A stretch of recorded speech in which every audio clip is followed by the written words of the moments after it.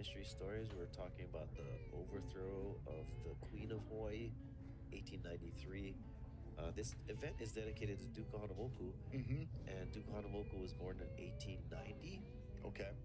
And so, he lived during that time of the Kingdom of Hawaii through the provisional government when they overthrew the Queen of Hawaii. Now, that happened on January 17th, 1893. So January 17th, coming up really soon here, Yeah, 2 days. commemorates the 130 years since the illegal overthrow of the Hawaiian Kingdom. But as I was talking with Ezra, there's 2 dates that are important. 1893 was that coup that took place. 1898 is the annexation. So really there's that period where it's kind of in limbo, where because the 1893 coup wasn't sanctioned, and it wasn't there was no treaty that took place. There was a lot of uncertainty, and there were several attempts to try and restore the queen back to power. One of those attempts was led by the Hawaiian surfer and Prince Jonah Kuhio. So it was an attempt during that time period to restore the queen back to power, and anyway, there was some the plan didn't go as they had hoped, and anyway, so we're honoring Duke Kahanamoku, who lived during this time period, and something really cool that takes place is that Duke he really gets into surfing as a young man.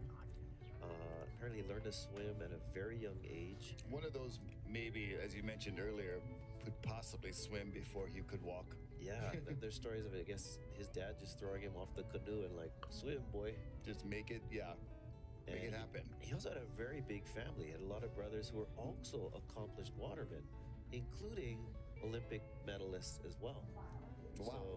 So his whole family was very accomplished as watermen and as athletes. Yeah, so Duke Kahanamoku, after 1898, when this supposed annexation, the treaty itself didn't pass, but there was this Newlands resolution, and eventually you get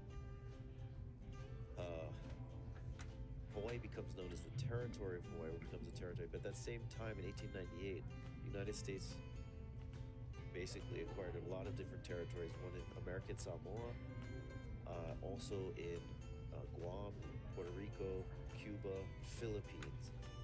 And the Virgin Islands? That's a good question. I'm not sure. Yeah, that does become a territory, but back to our Pacific side. Not sure if that's the same year, but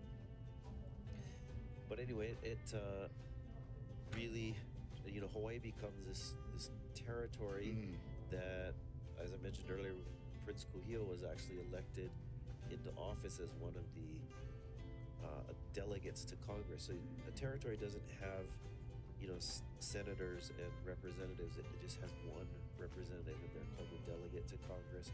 And Prince Kuhio lived in Washington, D.C. during those years, but he also goes back and forth between Hawaii and D.C. Yeah. I mean, I sometimes, when I'm married to a beautiful woman from the Midwest, so I get to travel to that area a lot where they don't see a lot of Hawaiians typically. And, I do wear things that will kind of give people the hint, but you look at me and it's like, is he from Saudi Arabia or like Guadalajara or Sao Paulo?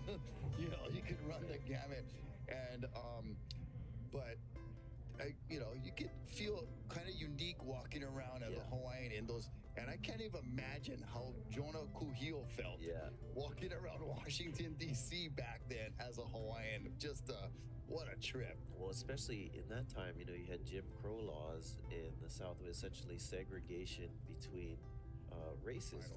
I'll tell you a story that's precisely about that. So he was living in Washington, D.C., and you have this, segregation in the United States. And he went to get his haircut. And this is a congressman, right, from Hawaii, who's also, as I mentioned earlier, an expert martial artist in the Hawaiian art of lua, which is a grappling and striking art.